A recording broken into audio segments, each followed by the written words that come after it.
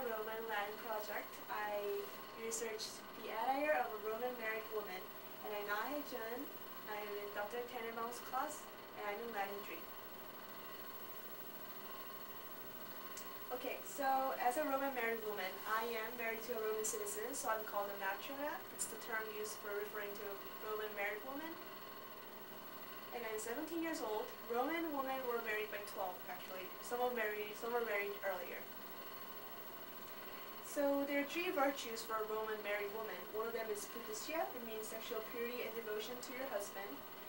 The second one is obedience. It means that although you might be unruly at home, in public places you have to be obedient to your husband. And the third one is pudor, which means decency and self-control at all times. You should suppress your emotions and be calm at all times. So this is a quote from Pudicitas or something. It says, "All men rule over women, we Romans rule over all men, and our wives rule over us." So this quote kind of shows how Roman women, although they have all these virtues, in the home they were like ruling over husbands and stuff.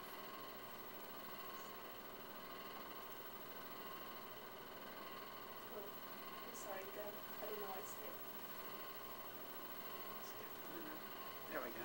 Okay, so this is the stola. It's like a huge fabric you wrap around your body. It's held to the shoulder by straps, and it resembles a modern slip, but only as a fuller skirt, so it kind of flares around. And the really distinctive folds of the skirt is called a rugae. And on top of that, you have your palla, which you wrap around your head. It's a head covering veil. And proper women should cover their head, and actually in like 20 BC, a consul named Sulpicus Gallus divorced his wife because she didn't wear the palla in public places. So the Roman woman's hair, there's a strap going around. It's called fillets. It's usually white, and there were symbols of a chaste woman in Rome, the fillet and the stola. And disgraceful women, they couldn't wear stola like prostitutes. They were not allowed to wear stola, and instead they wore white togas. So white toga was a sign of bad women. And wealthy Roman women had their own hairdressers and style coordinators, so they worked really hard to like make their hair prettier and stuff. And they also had hair dyes. You know, Italians are usually have dark brown hair, but they wanted to make it blonde. So sometimes they use too much hair dye and their whole hair got lost and stuff. Yeah, and Ovid's poem was an ode to her girlfriend who lost all her hair because of too much dye using. So Roman women obviously did makeup. There's a quote that says, "A woman without paint is like food without salt." So even in those ancient days, women had their own makeup. They had fucus, which is like white plaster around their face to make it appear white. In ancient times, whiteness was a sign of beauty. And they sometimes dyed red to go on their cheeks and lips, like lipstick in modern days.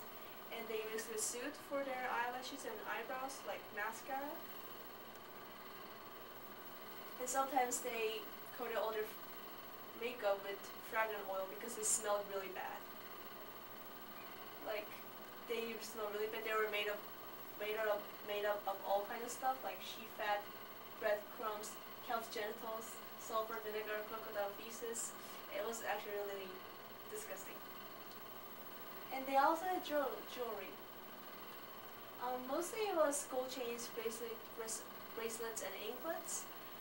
Wealthy women could afford like precious metals, but like not wealthy women couldn't, so they used like colored glass or like cheap metals instead for their jewelry. They just kind of wanted to adorn themselves.